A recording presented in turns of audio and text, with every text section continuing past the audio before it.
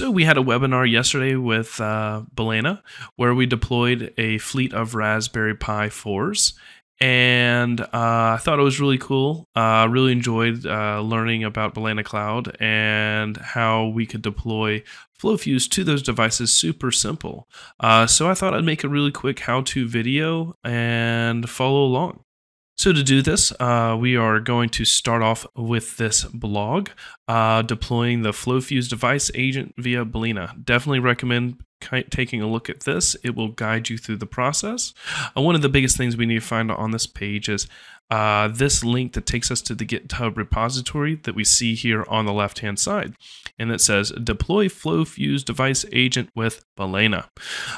So we're going to go through that exercise right now. So we're going to click deploy with Balena. And we're going to create a new fleet. We're going to call this just video. And our default device is going to be a Raspberry Pi 4. And we're going to create and deploy.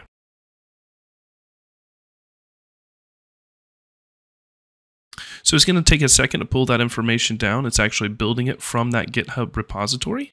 But in the meantime, what we're going to do is we're going to bring a Raspberry Pi that's already in one of the fleets right now.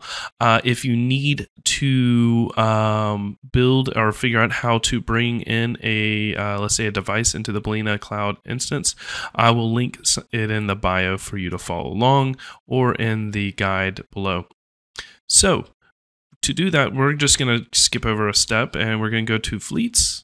And I have my Balena webinar from yesterday, and we're just going to grab this one and bring it over to that new fleet we just created. And in this particular case, it's video, move, and number of affected devices. So if I move back over now to that fleet mode and select video, which we are doing now, we will see that our devices, if I click on Grace Pi, we will see it's starting to take a lot of new information. It's going to be clearing things out.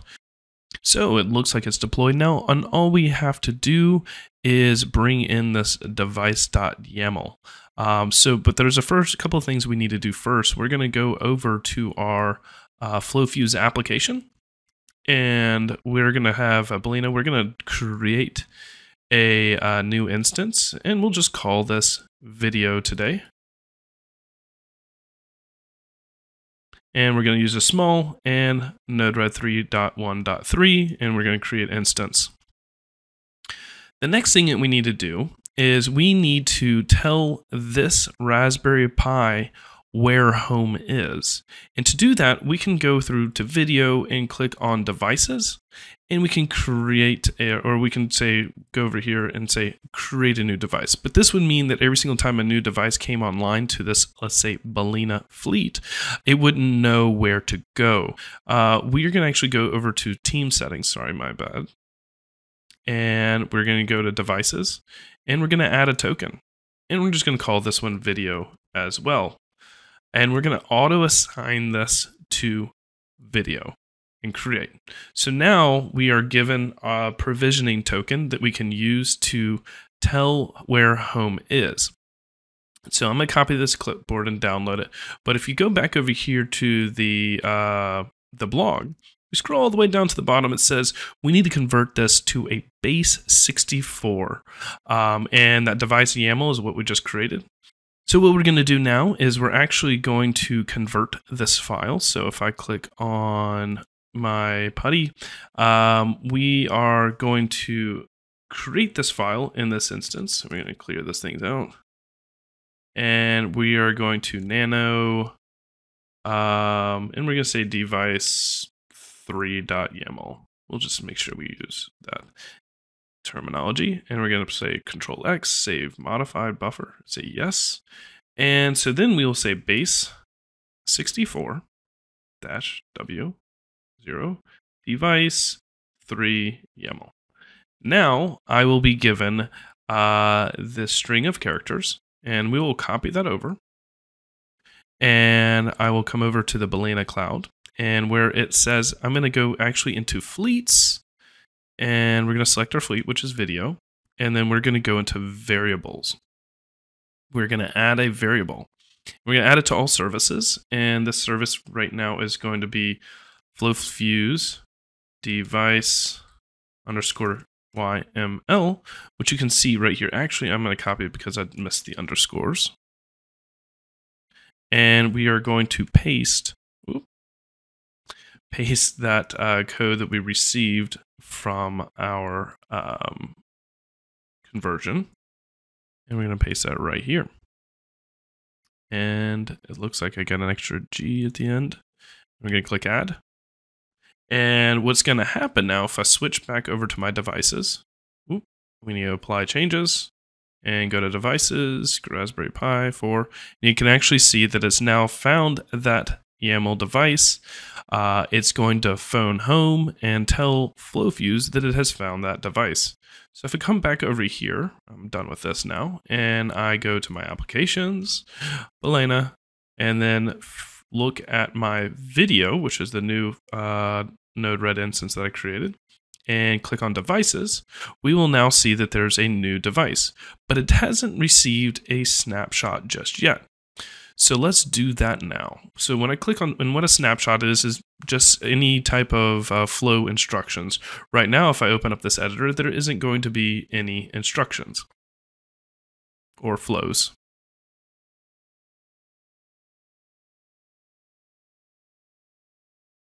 If I click it, we'll just drop something down right here and we'll say debug node and deploy.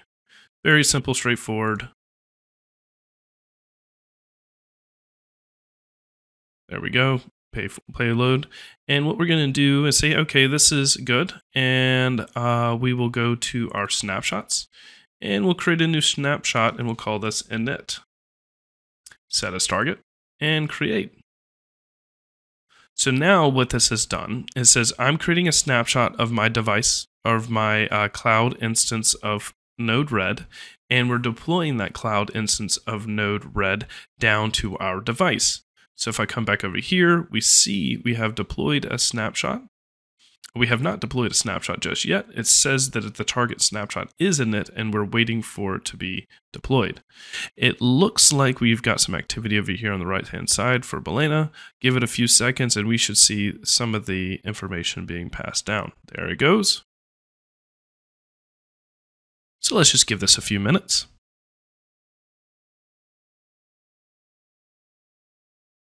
And there we go. It has the active snapshot. Looks like it's starting up now. So we'll give it a second for it to sync. And if we go into developer mode, we're going to enable it. And then we're going to also open up the device editor.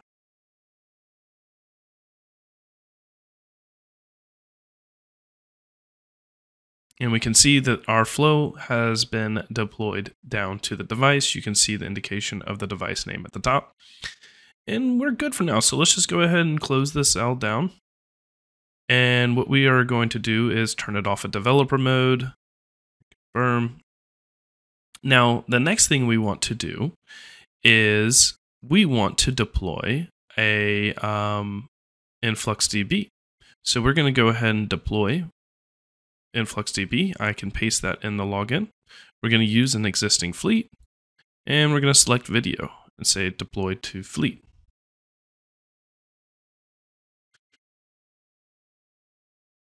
Now it is building, and we should see the new device here shortly, the new service, I should say. You can see now that it is downloading to our device, our Raspberry Pi. We'll give that a few minutes.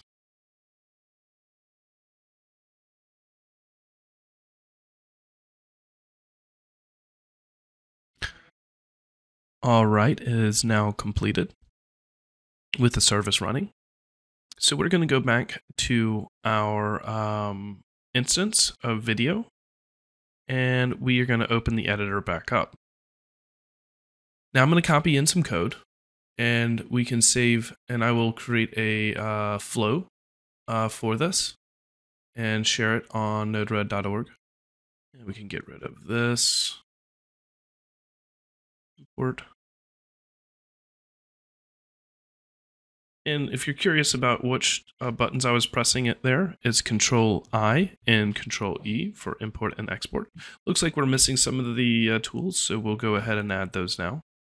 From the palette, go to Manage Palette, and we will install these shortly.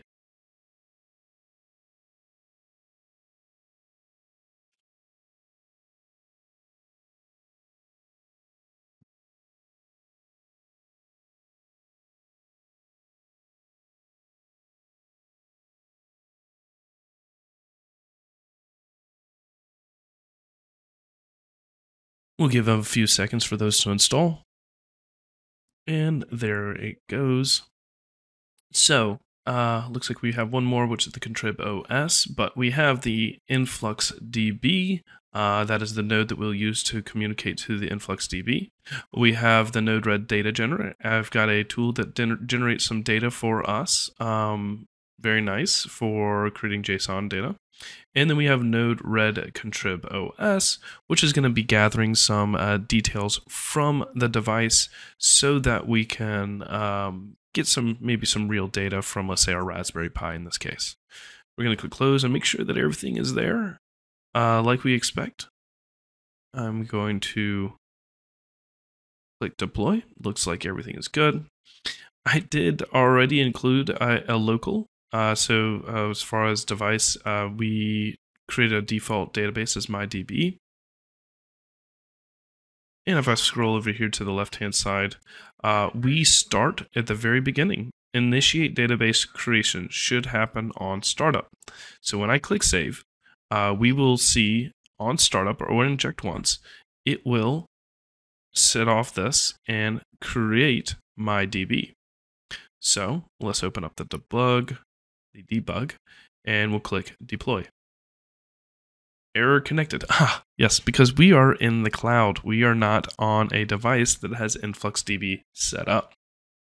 That can be configured and changed so that you can deploy both in the cloud and on-prem, or let's say at our fleet, using environment variables, but we won't be covering that today. So now that this is set up, we are now going to deploy this to our device. So if I go back over to instances in FlowFuse and I click on snapshots, we're going to create a new snapshot and we're going to set it as target, and we will call this InfluxDB and click create.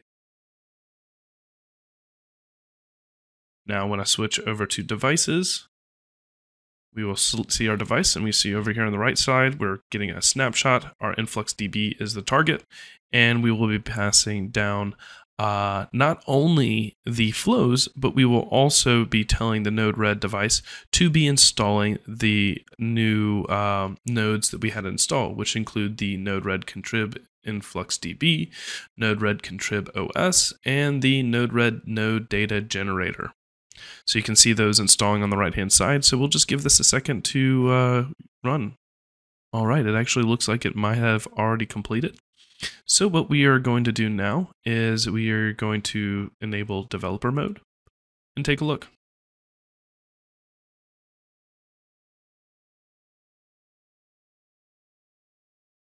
And we have, let's see how things are going.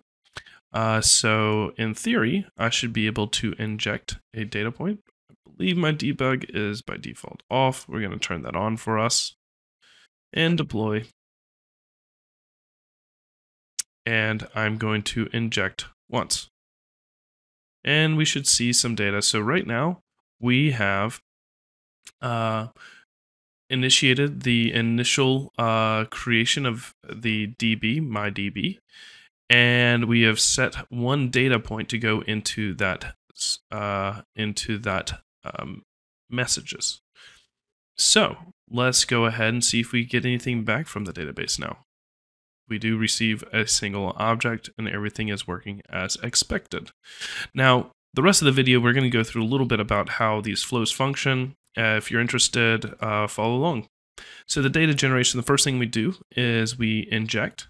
Ideally, what we would do, if you're pulling data, real-time data, you're going to say repeat interval, let's say every 5 seconds.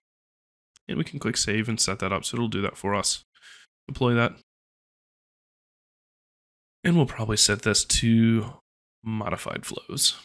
And in this data generation, you can see that we have created, it's a kind of a mustache structure. And if you're curious about how that works, basically if you use the mustache and then you key in these, let's say, keywords or variables like lat, lot, it'll run these commands within the system. So we have latitude, longitude, speed, distance left on gas, which I created an integer between 1 and 500, country, and you can paste that country variable in. With this node here is capturing the uptime for the Raspberry Pi and see how long it's been alive. And then we have the doing a little bit of data manipulation, moving it and storing it, because these nodes do just paste things directly to the message.payload, so we have to store this in a different location while we start gathering this information. We also have memory doing the same thing, and then we have some change rules. So what we are doing here is, again, moving things around in the message.store.totalmem. It's where I'm kind of storing everything. It is the message.store.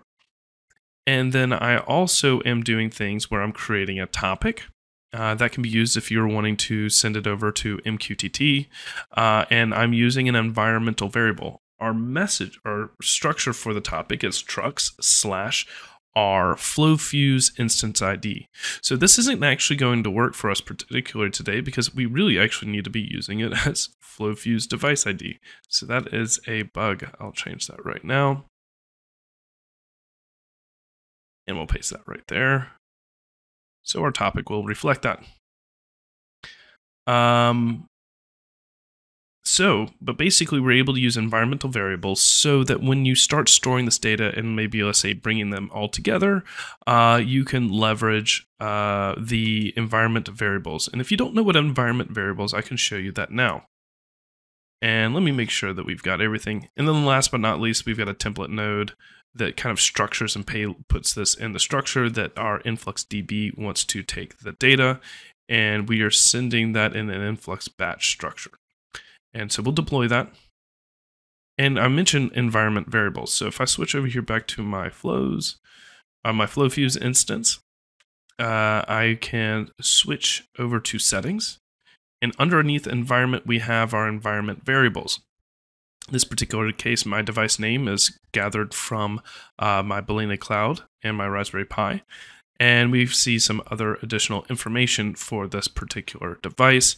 And you're able to actually add your own variables as well. So remember when I mentioned having an InfluxDB not in the cloud, this was what you could do if you came back over to your instance. You can click on settings, environment, and you could put in an environment variable for your cloud instance. And multiple different ways of managing that. You could do a, what is the word that I'm looking for? You can send it via a lookup table or whatever mechanisms you would like to do so. So, returning back to our node red instance, we are sending the data to our InfluxDB in that location. And we'll clear things out. I'm going to turn off this debug node so we don't have as much information coming through here. And then I have got a test insert data. So if you're kind of curious about being able to send your own data, you can do that here as well. And then we have the initiate data database creation. That's done on startup. And it's essentially done so that we have a place to put our data. And the last but not least is our read from database. So when I click this inject node, we can now see all the data that's been stored into this database. Probably should be looking at maybe, let's say, the last 24 hours or some other mechanisms, but it's a good way to get started. All right, well, I appreciate you following along. If you find this interesting, please go to YouTube and give it a thumbs up, and we appreciate if you followed. Thank you.